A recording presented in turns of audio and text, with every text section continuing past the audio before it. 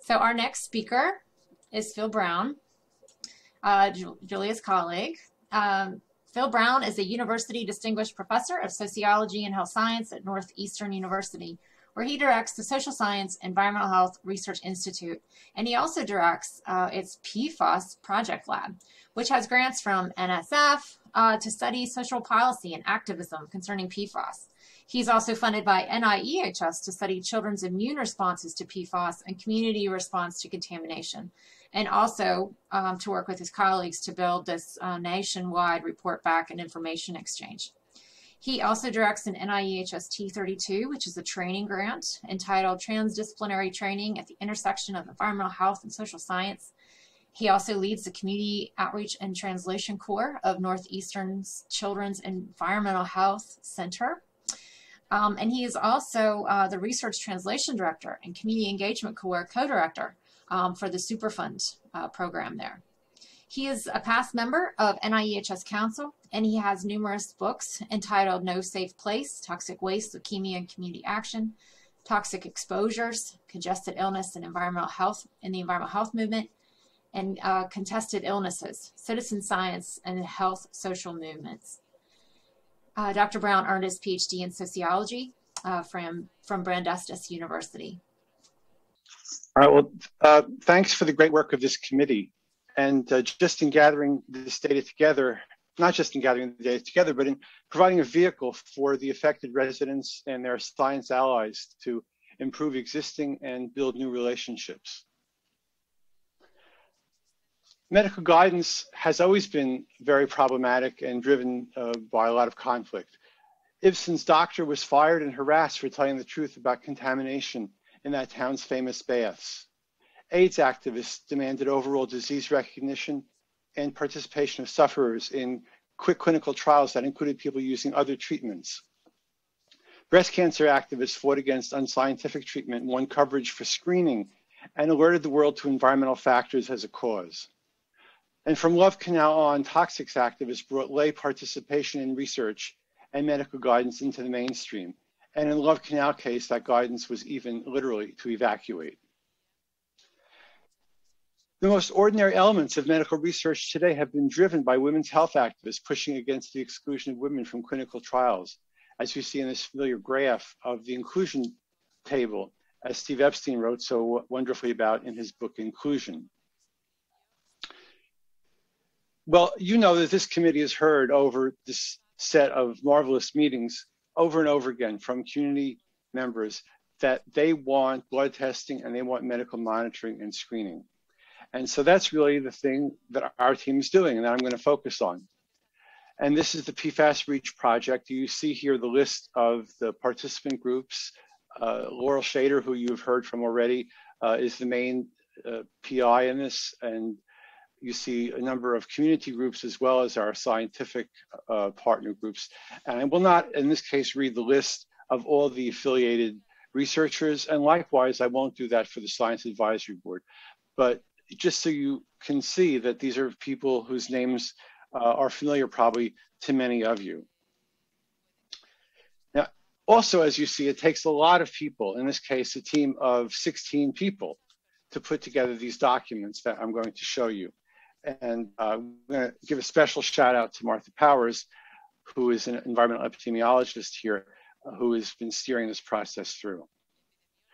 It's been a very long goal, a long process that took a year, and we wanted to provide community members and clinicians with information about the types of tests that would be appropriate to consider, as well as just to give basic information about what PFAS are, where they come from, and how we can reduce exposure.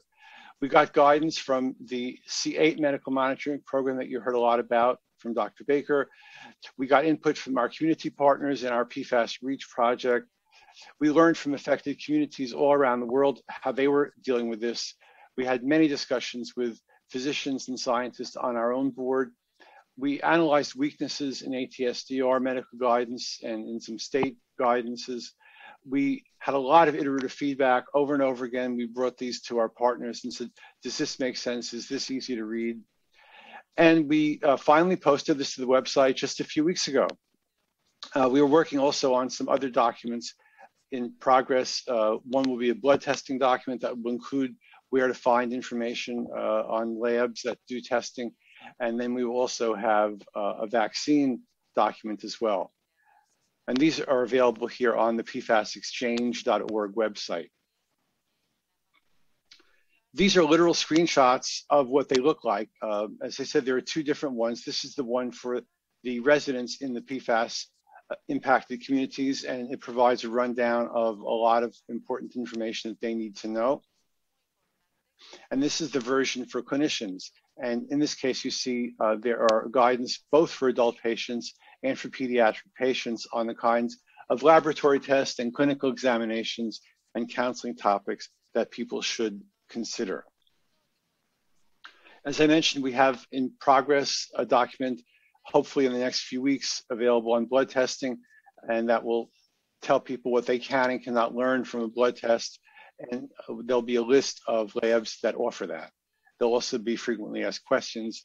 And of course, we have a tool on the PFAS Exchange website where anybody, even if they are not in our PFAS REACH study, can input their own data from either blood or from water and find out how they look against other benchmarks, whether that be NHANES or state level or research level data. And then the vaccine document that we're working on will tell people some questions that they're concerned about.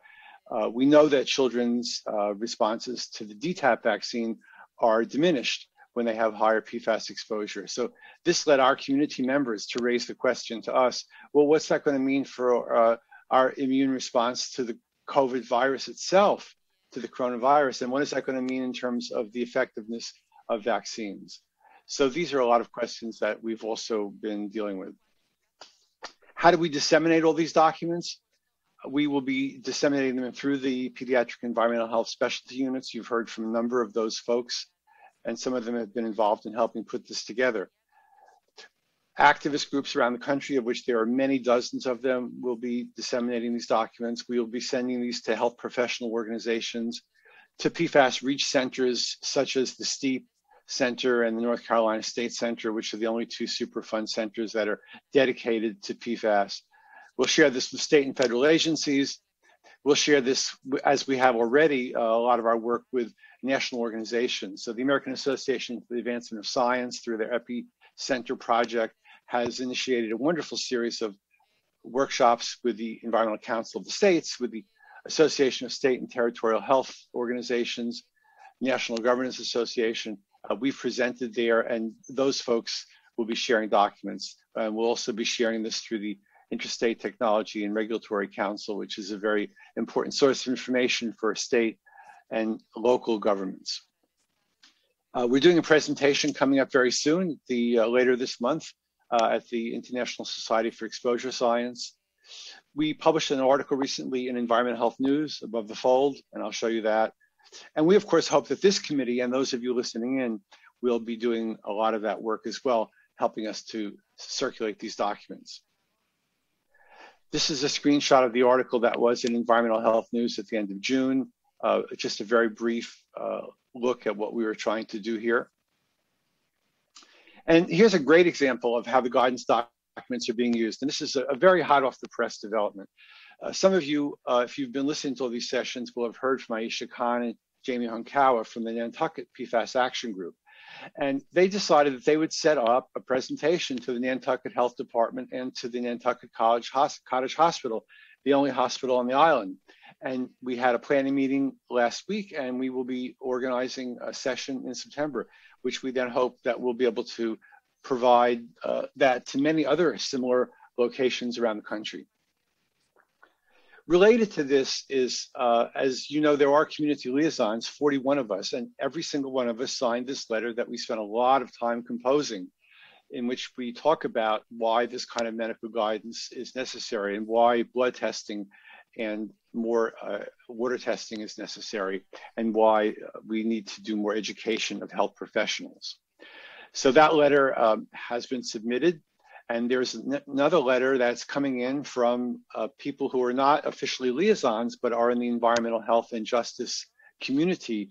And they are then sharing that they're reading our letter and signing on to this. So we hope that that will be sent in by the end of this week. We gave it a little bit of extra time because everybody was away on vacation in August, except those of you who are here today.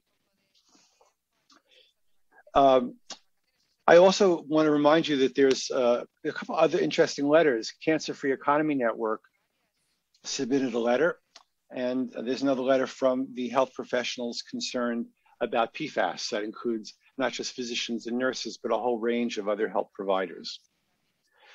So thank you very much for your time, and I do hope that you all will help to distribute this.